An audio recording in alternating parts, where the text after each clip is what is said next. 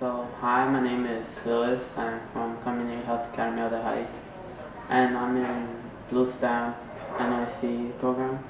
So, this year I got the chance to build a robotic arm for my main project.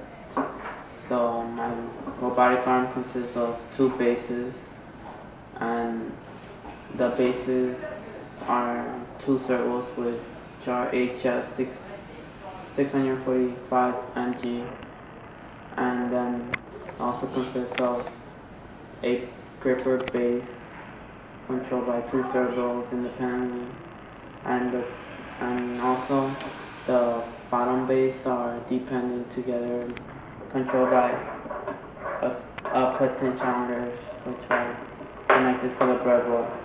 So each potentiometer controls one servo, but except for one which controls two of them.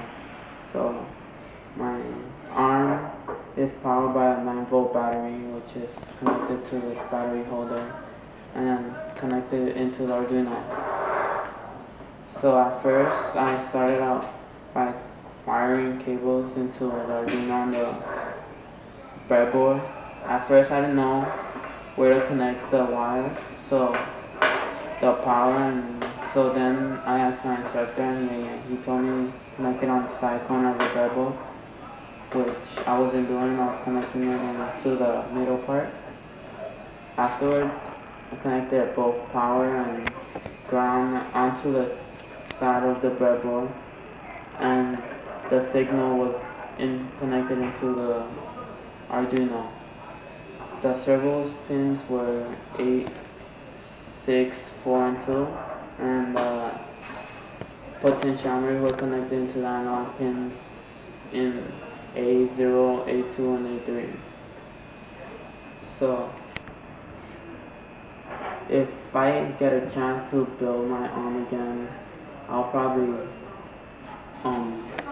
keep the drill pin from the drill, because I had to screw my platform into my base and platform into the platform by hand, which was a difficult thing I had to do, and also I struggled while connecting these screws to the servo onto the arm because they're small and I had to use tweezers and screws. So, and we also made two bases for the servo because the arm had to be leveled so it wouldn't bump into the lower platform, which gives it stability while it moves. And that's my project, but I'll show you how it runs.